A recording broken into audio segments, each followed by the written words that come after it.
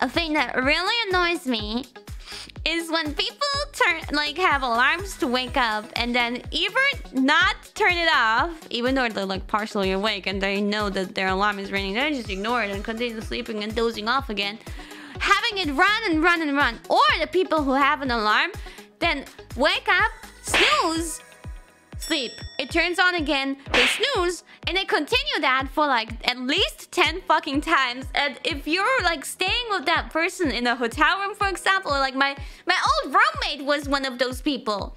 It fucking annoys me because I'm the type of person, I put on an alarm, I hear it, I wake up immediately, I turn it off immediately, and then I'm awake. I hate that because you can maybe sleep through that, but I cannot. And you can maybe fall asleep again, but I cannot. You better wake the fuck up. You better turn it the fuck off. I wonder if in Myth anyone does that. I hope not. Callie, did she do something like that? I think Callie is... I think she does at least one snoozy. Ina uses 10... Oh, yeah, right. Oh, fuck.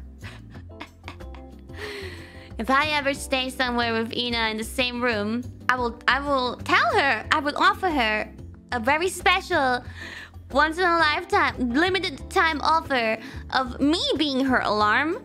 So I'll tell her, you are not setting an alarm tonight. I will be your alarm. Trust me.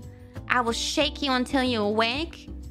I set the alarm on my phone. It will be one alarm. I will immediately turn it off after 1 second. Then I will keep my eyes closed for another 1 or 2 minutes. And then I will get up. I will wake you the fuck up.